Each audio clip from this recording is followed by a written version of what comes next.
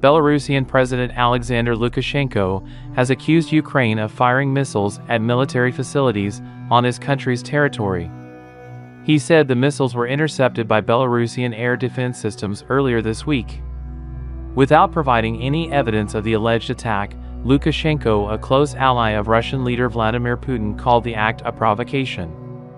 "Thank God, the Panzer anti-aircraft systems managed to intercept all the missiles launched by the armed forces of Ukraine," Lukashenko said in comments that appeared on his presidential website on Saturday and were also published by state-run news agency Belta.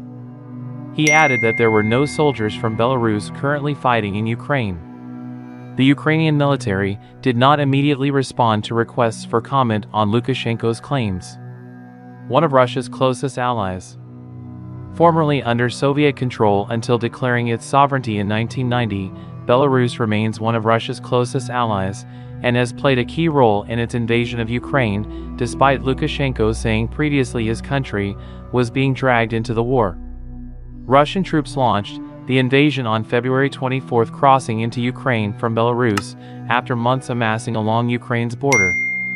In the first days of the assault, Russian Tu-22 backfire bombers used Belarusian airspace to launch coordinated cruise missile attacks on targets within Ukraine, and NATO officials told March that the vast majority of Russian air operations in Ukraine are launched from Belarus.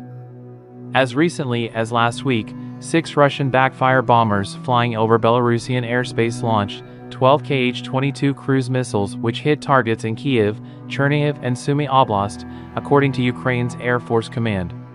In order not to miss the news, do not forget to subscribe to the channel and turn on the bell. I am waiting for your comment on the news.